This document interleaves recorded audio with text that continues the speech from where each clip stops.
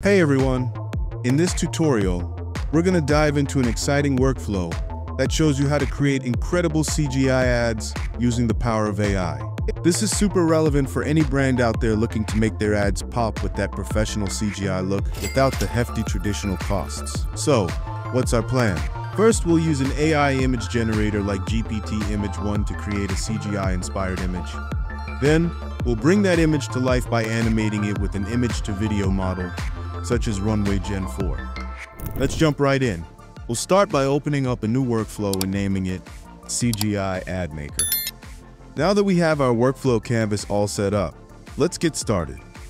First things first, we need to upload our product image. For this example, I'm going to use a juice bottle from a fictional brand called Coca-Cola. We'll add the image upload node and simply click the upload button to bring in our product image.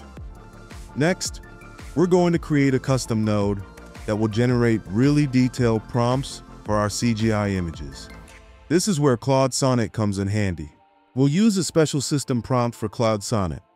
This prompt is designed to help us create consistent results every single time, without us having to manually write out all the details.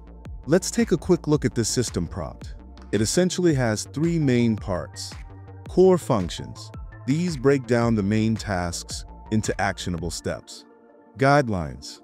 These provide operational rules to keep everything on track. Input-output format. This creates a clear structure for our workflow.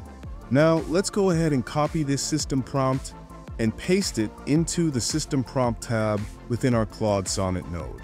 We'll also add a text node for a very brief text prompt, like location details.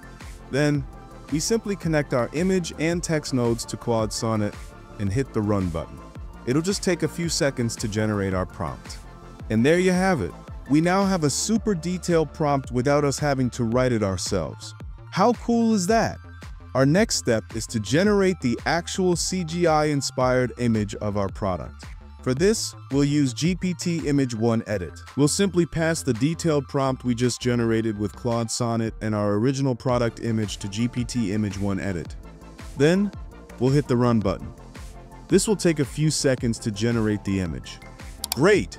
We now have an image of the giant Coca-Cola bottle right in the middle of a busy Times Square. I'm really happy with these results, so I'm going to pin these nodes using the pin mode option. This ensures they don't get rerun if we tweak other parts of the workflow. Now, we'll take this amazing image and use it for our next step, animating it with an image-to-video model. I'm using Runway Gen 4 here, but feel free to use any image-to-video model available on Segmind. You can adjust the aspect ratio and duration of the video to your liking. Let's go ahead and give Runway a simple prompt like 3D CGI video animation. Feel free to experiment with different prompts to see what you get.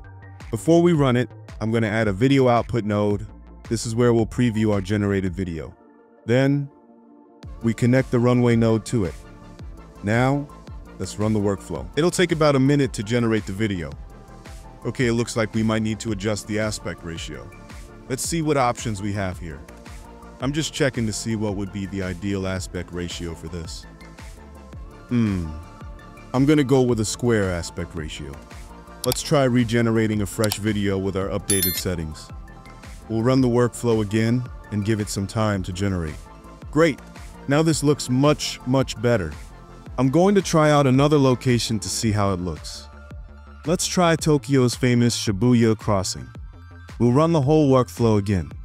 As you can see, a new prompt is generated, and then we get an image of the Coca-Cola bottle in the busy Shibuya crossing. Finally, we get a video of people passing by our giant Coca-Cola bottle. So cool. I really hope you enjoyed this video and found it helpful. We've linked the document with the system prompt in the description below, along with the PixelFlow template. Feel free to take it for a spin and see what amazing CGI ads you can create.